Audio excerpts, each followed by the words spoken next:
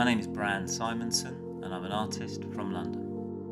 When I was given this task, I immediately thought about the war veterans who are homeless and on the streets, and the indignity, vulnerability they must feel, and the loss of pride from their former service. As well as handwritten signs, I hear this phrase nearly every day: "Can you spare any change, please?" It's also a play on words for me, a secret cry out for help. How can we change our cities and communities? Where do we start? So currency is one of the mediums I often use for my AK-47 artworks. So for this particular art piece, I'm using real dollar bills. In my handwriting, I wrote the phrase, "Can you spare any change, please?"